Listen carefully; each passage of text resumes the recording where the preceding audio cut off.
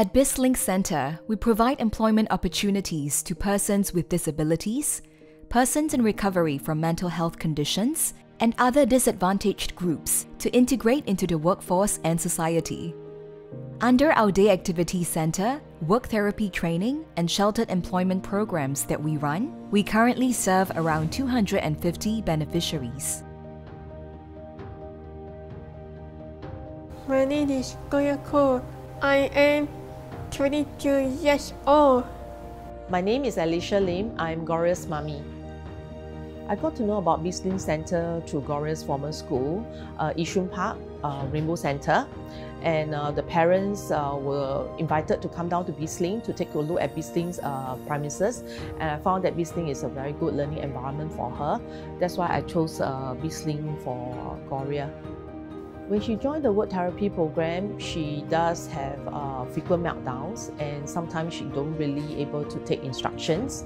And after she has joined Bizlink, I found that her meltdown has definitely reduced, and she also able to take instruction much better. Gloria is doing web research at Data Management Center, and she's also learning typing skills.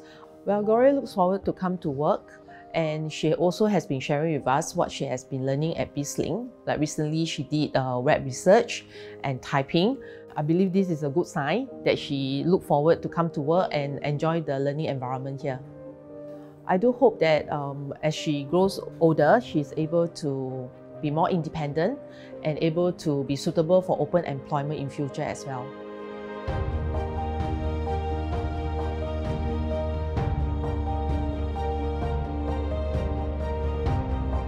Hi, I'm Ronald Vecino Quiñones. I'm one of the training executives here at Bizlink Data Management Center. When Gloria first started at Data Management Center, she had difficulty in communicating her feelings and will end up screaming and crying. This is why we recommended her to go for a speech therapy, which helped and improve her response to training.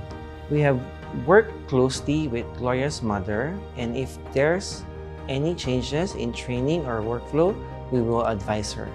The speech therapy, coupled with structured training, has improved her ability to take instruction and improve her data entry skills. From hard copy to soft copy entries, she's able to do web searches. We hope that she's able to progress her data entries and be able to do project independently.